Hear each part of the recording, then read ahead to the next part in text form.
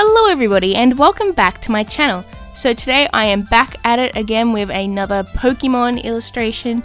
I absolutely love doing these Pokemon drawings. So today I am doing an illustration of the Sinnoh starters. So this is Piplup, Chimchar and Turtwig. And these are actually my favorite starters because Sinnoh for life. Anyways, the reason I'm doing these is because Sinnoh Pokemon have finally been added to Pokemon Go. Now, since I've been playing Pokemon Go since the whole start, I've always wanted these guys in the game because they're one of my favorites, and I feel a lot of nostalgia for them because Pokemon Pearl was actually not the first Pokemon game I played, but it was the first Pokemon game I completed, and I logged so many hours into that game I got a little bit obsessed, and that's basically where my Pokemon obsession started. Anyways, back to the illustration. I'm actually doing the line art here in Procreate, which is an app on my iPad. Now, I just decided to do digital line art for this video because I just really felt like getting back into my iPad and doing that digital line art because it just has such a nice, crisp feel to it. And yeah, I'm so happy I did that because the line art came out just so perfect. And yeah, that does make me sound like I'm up myself and you know, trying to say my art's perfect. It's not. I'm just saying the line art just came out as good as I could get it. Anyways, so basically what I did was I printed out the line art onto some of my new Reeves mixed media paper. Now, a few times the printer did not want to print and it just spat the paper out and said there was a jam. But I just kept trying to make it print on it, and it eventually cooperated, so yeah. So today I am using my Copic markers to colour in this piece. Surprise, surprise, she's using her markers again. Yep, but you know what, they're my favourite medium, and yeah, I had a lot of fun doing this. So I started off, as you can see, with Chimchar, and I used a bunch of oranges and earth tones and some yellows for his skin. And I tried to keep the colours slightly simple, not doing any intense shading with different colours, mainly because I wanted these colours to just be really, really vibrant and clean and fresh and a bit cartoony because, you know, it's Pokemon.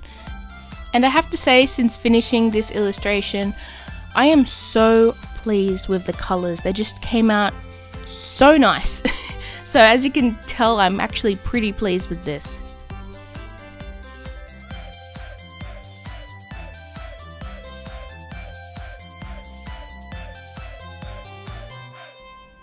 So finishing off Chimchar, I started on Turtwig next, and I used a mix of some grass greens, light yellow green, and just a few different greens here and there to get the colours right. Now, obviously I didn't do it perfect because you can see some streakiness in Turtwig. However, honestly I don't think it's too bad and I'm pretty happy with it. For the yellow parts on Turtwig, I actually used pale yellow and a bit of cadmium yellow as well. Just to get a nice sort of soft, slight gradient on the highlights and shadows of that part.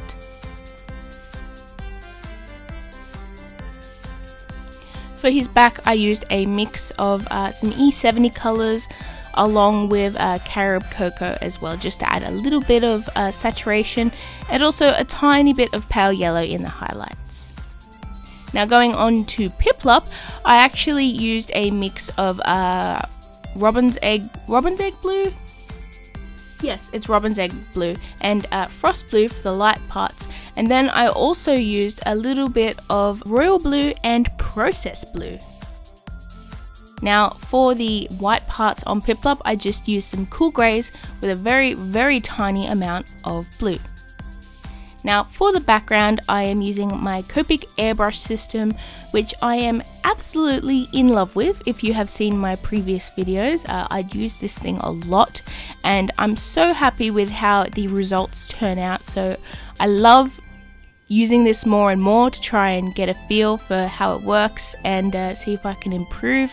And it's just a lot of fun and satisfying to use, so that's why I use it a lot. But for the background, I wanted a sort of simple but also really bright and colourful and contrasty sort of background, and I wanted to have sort of green colors near Turtwig, some warm yellowy and orangey colors near Chimchar, sorry, and then some like bluey and purpley colors near Piplup.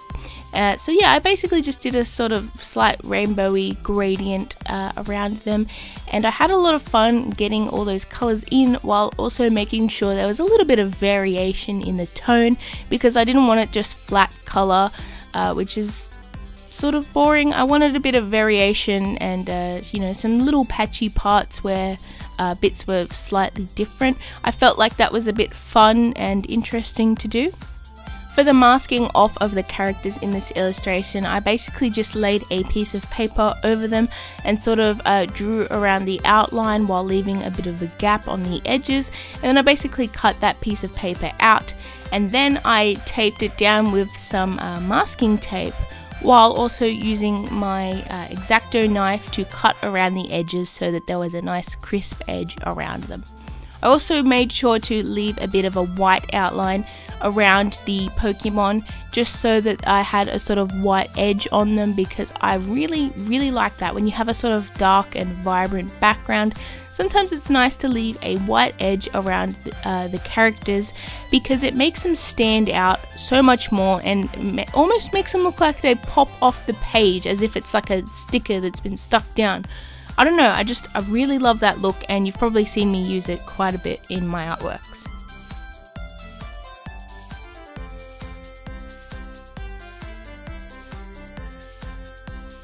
So now is time to peel off the masking, and I find this part so satisfying just to see that tape and paper peel off, and you can just see that crisp outline, and it's basically like a reveal.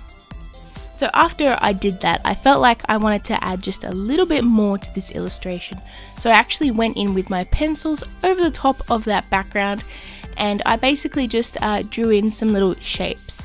So for the shapes of Turtwig, I added some little leaves. Now I made sure that they were all slightly different and, you know, slightly more curved and pointing different directions, just to have a little bit of variance. And for Chimchar, I did some little flame shapes. And of course, for Piplup, on that blue background, I am drawing in some bubbles, which I actually find so satisfying to look at. So anyways, we're getting to the end of the video. Here is the final result, and I'm just so happy with this. Like, I am absolutely pleased with how this turned out.